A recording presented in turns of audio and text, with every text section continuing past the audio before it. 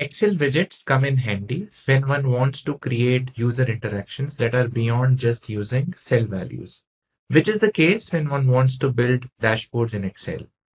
Excel provides several widgets such as scroll bars, spinners, and checkboxes.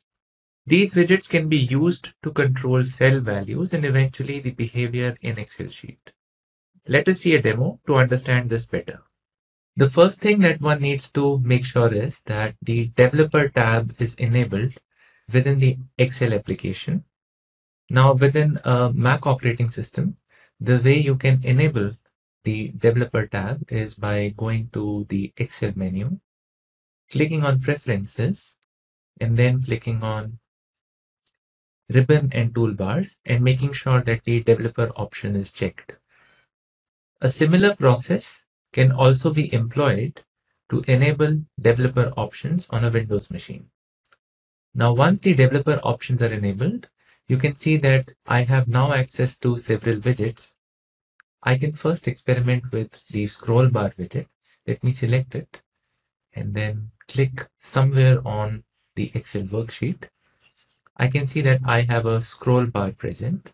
And if I click on this arrow, you can see a small slider is moving.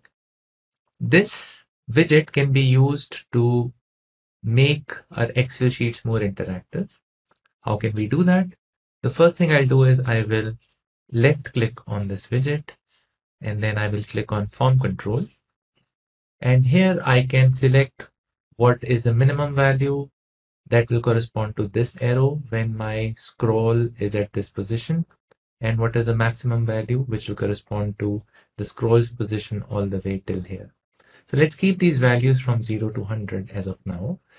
I can also map a cell on which the values that are controlled by this slider will appear.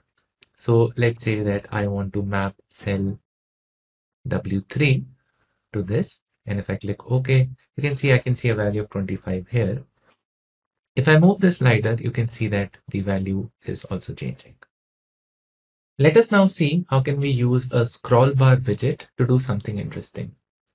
Now let's imagine that what we want to do is we want to experiment with what happens if we change the definition of a senior citizen age.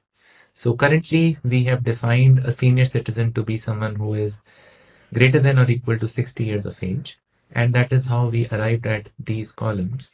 Now to arrive at the counts of total number of senior citizens who are affluent, and people who are senior or affluent, all I need to simply do is just sum up this column, which is what I've done over here.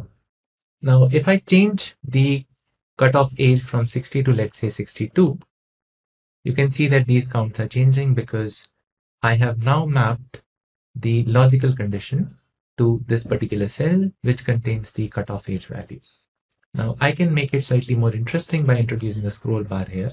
So let me first click on scroll bar and drop it somewhere here.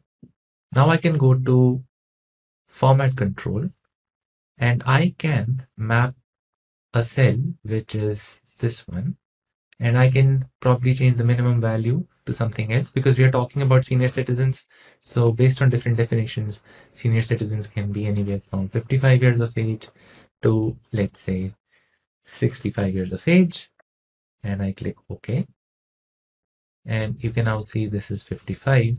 Now, if I click over here, you can see that this value is changing and the other values that are dependent on this cell are also changing. So you can use your own imagination and you can imagine how you can use different kind of widgets. I've shown you a very simple example over here.